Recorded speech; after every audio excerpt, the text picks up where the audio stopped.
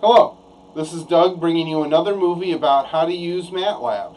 In this movie, we're going to be showing how to use the profiler to find bottlenecks in your code. Here's the code that we'll be running today. This is modeled after some code that I was working on with a customer. Their challenge was that it would take 45 seconds for the wind tunnel to recharge before they could do the second run of it, and they would be doing run after run all day. So they had to do all of their calculations and be ready for the next run before that 45 seconds was up. So to them, seconds were precious. Let's see how we took their code and modified it using the profiler to make it run faster. I'm going to move my screen capture up here so we can see that I'm going to go to the Tools and Profiler.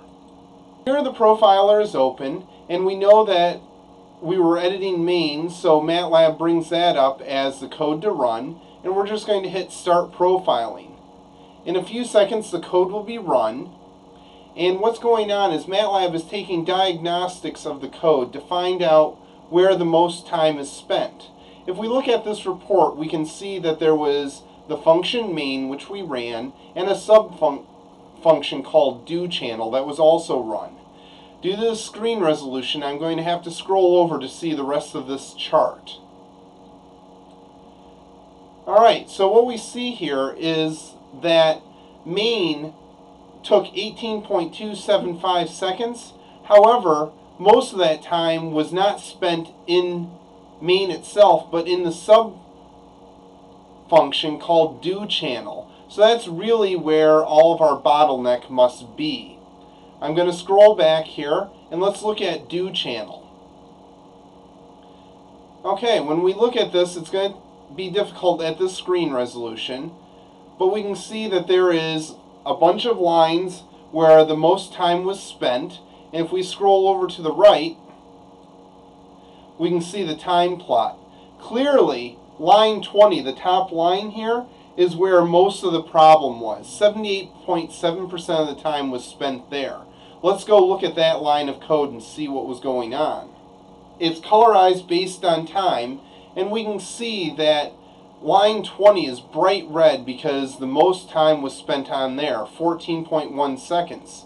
If we scroll down a little bit, we can see that 2.4 seconds barely shows up as pink because so much time was spent on line 20. So clearly that's where we need to spend our time optimizing.